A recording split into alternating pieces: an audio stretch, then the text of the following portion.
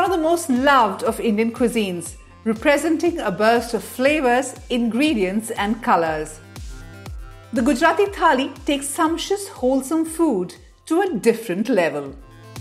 Quintessentially traditional, the idea of a multi-course meal on one plate is uniquely Indian and steeped in tradition. ये platter का जो concept था वो initially शुरू हुआ कृष्ण की जो पूजा अर्चना करने वाले जो भक्त लोग थे. They started offering God food what ever they ईट, और उसमें एक एलिमेंट था राजभोग, और उसमें एक कॉन्सेप्ट आया कि दे served 56 items in one platter, which is called as a chappan bhog. The thali has its origins linked to temple food, and it is because of this and the Jain influence in the state that the Gujarati Thali is always vegetarian. Many of the dishes in the thali also have their own histories. For instance, the very idea of the curry garnished with turmeric is at least 5,000 years old. Excavations conducted in Harappan sites in Gujarat have found traces of it. More recent, but still centuries old, 11th century Jain literature refers to how pulses were widely used to make a dish called dukia, the dhokla of today.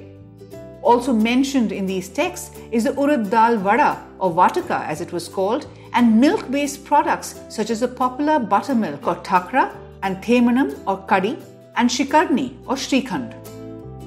The text Bimala Prabandha of Lavanasami from 900 years ago also mentions the karambo or curd rice and sukhadi, a sweet. More details are available in the Gujarati work Varanaka Samuchaya from about 1520 CE.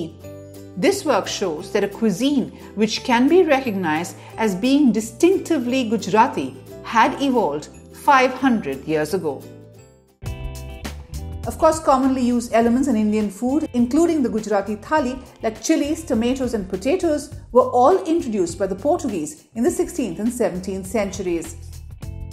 But getting back to the Thali as a whole, experts trace the story of the modern-day version of the Gujarati Thali to this place, operational for over 100 years now. Chandravilas in Ahmedabad is the oldest known Thali joint in Gujarat. Once frequented by the likes of Mahatma Gandhi and Sardar Vallabhbhai Patel, Chandravilas has been a must-visit for long. Kinnari Joshi is the third generation of the family running this place, and she tells us how it all started with Chandravilas's famous dal. અને લોકો દાળ માટે બટાકાના શાક માટે ખૂબ પ્રખ્યાત છે.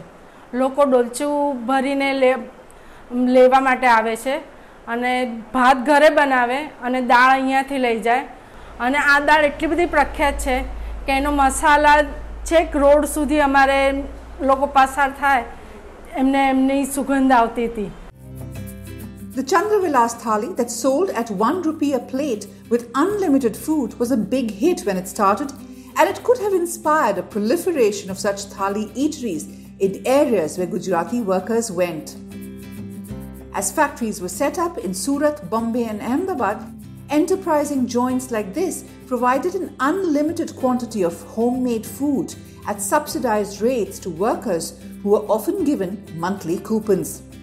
The speed of service ensured a large number of workers could be fed fast. Even today, old traditions continue. For instance, the setting of a thali follows a pattern. Thali, it's a well-balanced meal.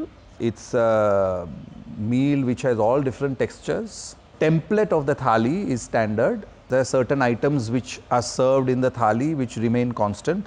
What is served in that particular category keeps changing every day with the menu and with the season. There are 3 farsans and 2 sweets and 1 or 2 vegetables which are dry and 2 vegetables which are with gravy and 1 potato vegetable. The focus is not to change too much the recipe because it doesn't need to be changed. The thali is a classic, but it is also varied.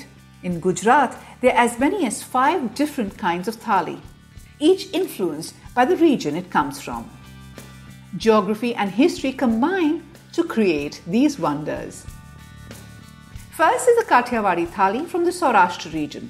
Classic elements in this plate include fried chilies, pickles, and spicy curry. In the hot Saurashtra region, where sugarcane is grown in abundance, jaggery and ghee or clarified butter are served at the end of the meal. Next comes the thali from South Gujarat, from areas like Surat and Valsad.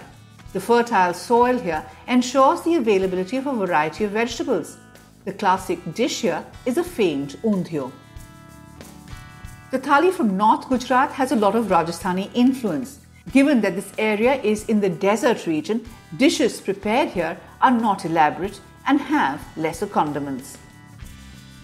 The thali that is most popular is the Gujarati Thali from the central region of Gujarat in areas like Ahmedabad.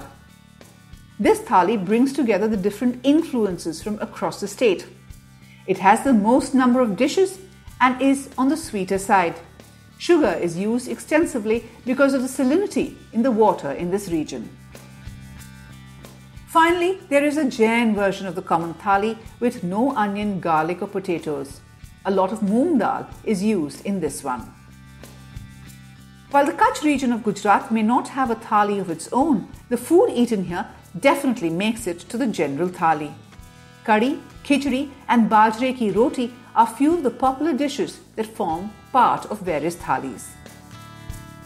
While the quintessential thali is hugely popular across the country amongst the vegetarians and non-vegetarians alike, it's restaurant chains like Revival that have taken the Gujarati Thali international.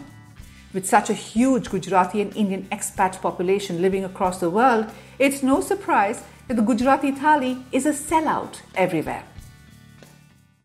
The Gujarati Thali is something which is the most sought after food internationally, because the kind of way Indians are brought up, they would be as adventurous as eating a local food of a foreign land once, twice, thrice, or probably a maximum of 3-4 days. But then when it comes to after 3 days, they would want to have the thali back and the Gujarati food, and that's where the fanfare of serving Gujarati food abroad gathers a lot of momentum for people who seek out for a restaurant serving not only Indian food, not only vegetarian, but a thali. The Gujarati Thali links together the land, its people, history and the culture of Gujarat. And for the hundreds of thousands who relish it each year, it is a taste of home, away from home.